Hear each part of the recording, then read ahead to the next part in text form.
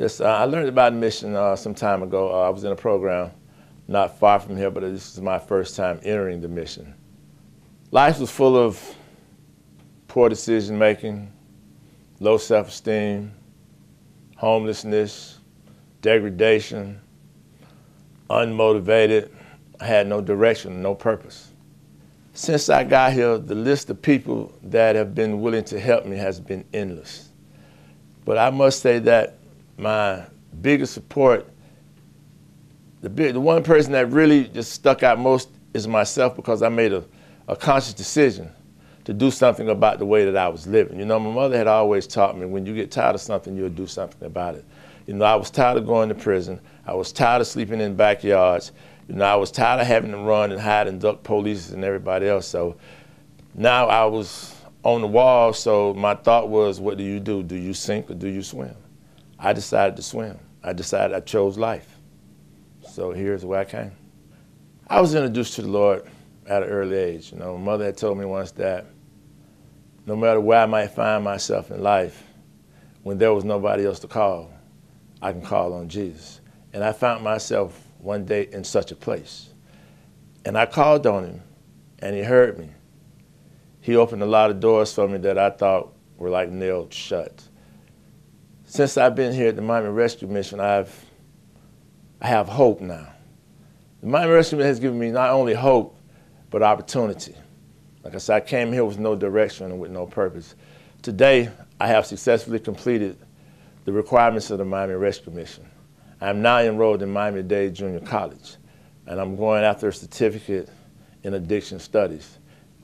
Not hoping, but after completing that course, I want to further my education and go as far as I can go, so that my life will take the pain away of some of those that I've hurt, including myself. I would say,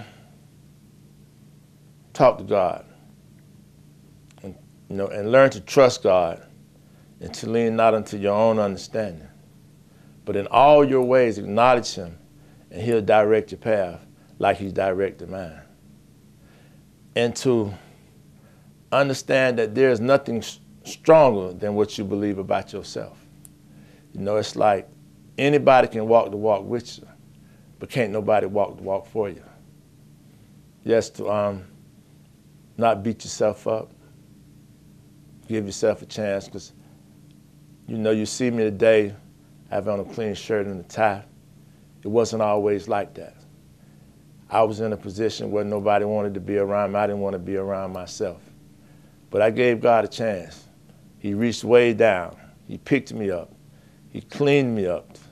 He put me on some solid ground. And I thank God and those that he's put in my life to help me to see what I couldn't see. My name is Norbett. This is my story. Thank you for watching Overcomers TV.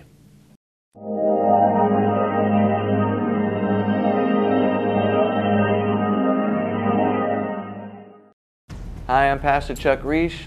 I'm the executive producer at Horizon Media Studios. It's a 501c3 media ministry, and what we're doing is helping other ministries tell their story. Homeless shelters and children's homes, Bible colleges, seminaries, mission sending agencies. With your help, we can continue to help tell their story, to inspire the world, to shine their light, and let God get the glory for the work that's being done in advancing the kingdom of Jesus Christ. Thanks again for praying for us.